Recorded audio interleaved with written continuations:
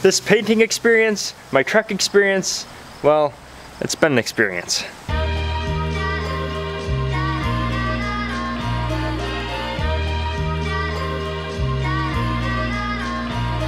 Woo! Let me just say that yesterday I told you guys that I have new decals, and you guys definitely rushed over to machinemerch.com and purchased some decals. In case you missed yesterday's video, these are the new decals. They are found at machinemerch.com. Get them while they're hot, get them while they're in stock. Besides the decals, my skills are getting a little hotter, believe it or not. I didn't script the audio so much today as I have the last two vlogs. I completely destroyed the audio, I understand. I'm a terrible person, you guys. Don't you understand that?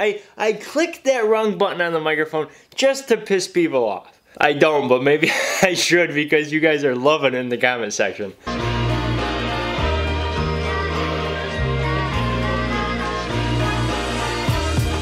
And come on, it's awesome to complain, right? So it gives you something easy to complain about because, I mean, other than that, my content's pure gold.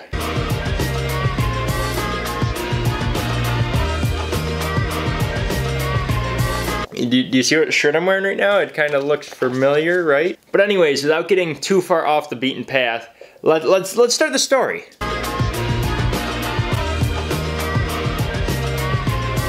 Josh and I got the truck completely primed, got it ready for paint, and then painted the truck. We no longer used this $8 Harbor Freight special that matches my apparel perfectly.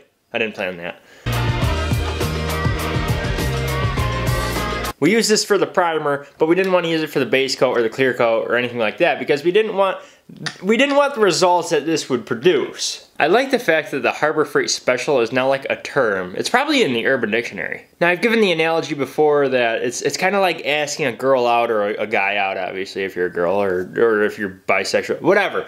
Let's not open that can of worms. But there are steps. You can't just come off as a creep. You can't just totally rush into it. It doesn't work like that. So after we prepped everything, we got it primed and things like that, this is how the paint job came out after I backed the truck out.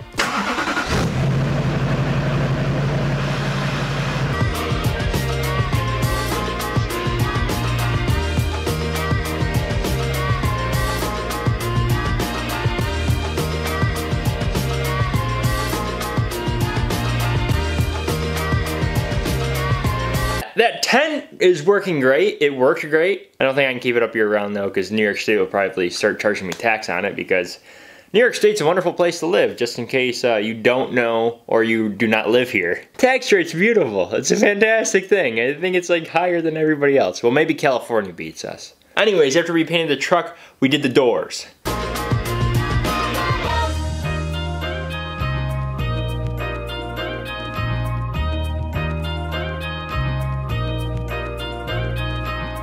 Just get a hook. Well, I was thinking that last night, but I didn't know how strong this thing is. It's freaking strong. You gotta do a pull on it.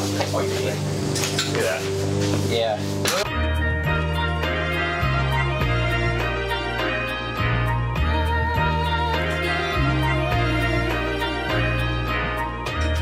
that. We didn't want to just leave the doors on the stands because Josh said sometimes the paint doesn't come out as good because the lines and gravity and he's the paint professional, not me, and that's why I called him.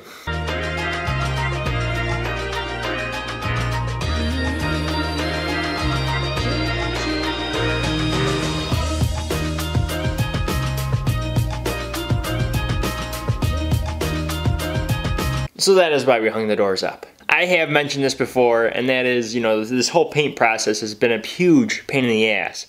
It's been time consuming, it's been expensive, it's been time consuming, and it's been expensive and repetitious. That pun was kinda intended.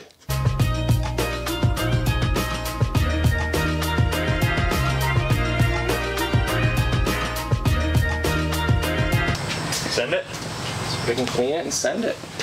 I like the sound of that.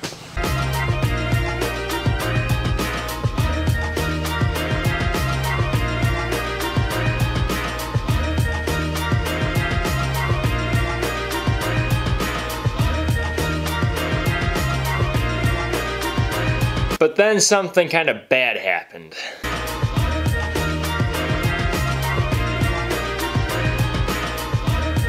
I was just working on the truck. I was peeling back the tape and peeling back the newspaper, and life was good. The truck was done. Now it's just time for reassembly. Then Josh came up to me with this. I don't know if we're gonna have enough paint. Really? Yeah. That's right. You do not want to hear your paint guy saying that. That means he's confused. That means he's anxious. That means he's stressed out. And it doesn't stop there. We got to the last 2 coats on the door. Well, actually, we had, I think, 3 coats on the one door and 1 coat on the other door, and we just completely ran out of paint. It was my fault because I ordered the paint, and like I said, I only have like 5 or 6 days worth of experience painting vehicles. So when my numbers are wrong and I only ordered a certain amount of paint, obviously the blame's on me. But then I remember my good buddy Ryan, gave him a call, we headed over to his place and got the paint. The Mighty Stealth, is that what he calls his car? We went in that thing. Yeah, we're riding in the Beast? Yeah, man. Hey, it looks just like my truck. Mighty Stealth. Mighty Stealth. Which way are we going? Got the paint, gave him back, applied the clear coat. We had plenty of clear coat. We actually have clear coat still left over. The whole lack of paint situation was the biggest dilemma doing this truck, and we got nervous. I got nervous, Josh got nervous. Now, if you were here, you'd be nervous as well. We got it figured out. We got it dialed in. We applied the paint. The paint is going to dry. We are going to assemble it tomorrow. I'm super excited about it. We're gonna finally reveal the DURAMAX. It's gonna be awesome. I'm gonna be able to finally drive a hot new truck. I hope you enjoyed my narration. I was very busy while I was helping with Josh. That's why I didn't do a lot of talking. But as long as you get the 3D Machines production, who's complaining? I hope you guys enjoyed this 3D Machines production. If you want any new stickers, any new decals, the link will be in the description. It is machinemerch.com. They look hot. Get them while they're in stock. Hope you enjoy your day. 3D Machines out.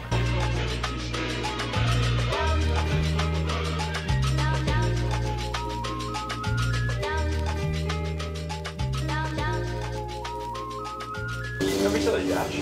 Tricks are for kids.